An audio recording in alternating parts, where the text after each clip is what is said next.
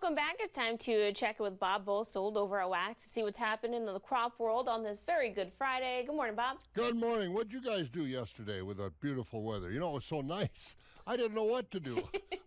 I couldn't believe it was that nice, so I went out and I was monkeying around here and there.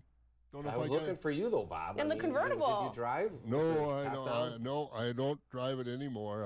Okay. No, it's in the shed. Although, boy, I'll tell you, I thought about it. I might do that today. I don't know. I mean, I bet this is the last day that we see 50 degrees. I'll bet you drove the bus with the windows open, Bob. I did. Actually, took the Memorial girls basketball team up to Rice Lake last night. Oh, did you really? Yeah. Wow, beautiful day to go up 53, wasn't it? Beautiful night. Beautiful night. Well, let's take a look at what's going on this morning on a Friday. The Government Accountability Office issued a report earlier this week that was critical of how the crop insurance industry operates. DTN Network reports say that GAO report shows the 13 private companies that sold crop insurance over the past decade have seen an average of $13 billion a year in underwriting gains and other costs paid by taxpayers. The report also said a small percentage of the largest farms generate the largest profits for insurers. So with that information, the GAO is recommending capping insurance profits and expenses that are billed to taxpayers, as well as setting an income means test for farmers. But that report isn't being accepted too well by the powers that be. House Agriculture Committee Chairman Congressman Glenn Thompson of Pennsylvania said the report isn't worth the paper it's printed on.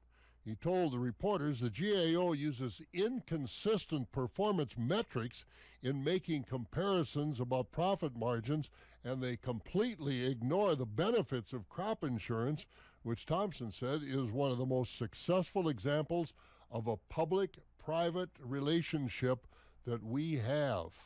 Well, the U.S. balance of trade for agriculture is trending in the wrong direction. For years, we always had a favorable situation when it came to farm exports versus farm imports, but the last few years that's changed, and it's expected to be that way again in 2024. New numbers from the Economic Research Service show our agricultural exports in 2024 will hit $169.5 billion, but that's a drop of $2.5 billion from this year's exports.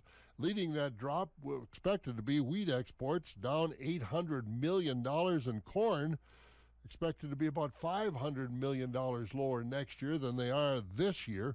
Overall, grain and feed exports are forecast to fall $1.3 billion in the new year. On the other side of the ledger, our ag imports next year are expected to reach $200 billion, up $500 million from this year.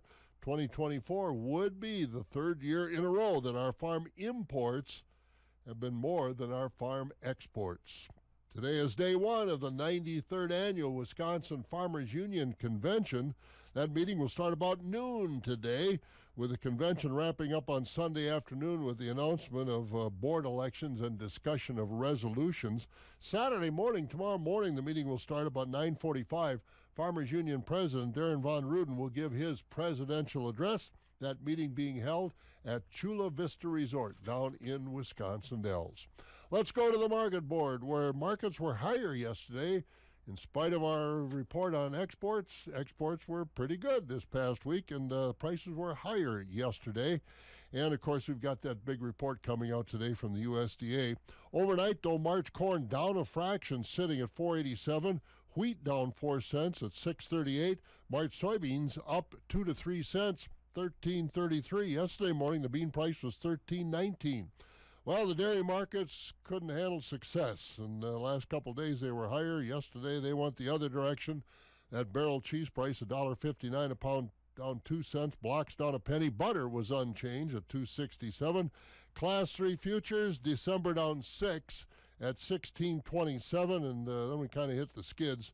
Both January and February down 40 cents. February obviously falling below $17 as prices were lower out through July. So that's where we are this morning as we go along. And I fell asleep watching the girls volleyball. Did the Wisconsin women's volleyball team win last night, I hope? They did. 3 games, 3 sets to 1. Oh, good. And they'll play Oregon. They knocked off Purdue, and that'll be Saturday night. All right. Well, hopefully they can keep on going. Yep. 100%. Enjoy the day, you guys. You Bob. too. Have a Bye-bye. good one. Have a good weekend.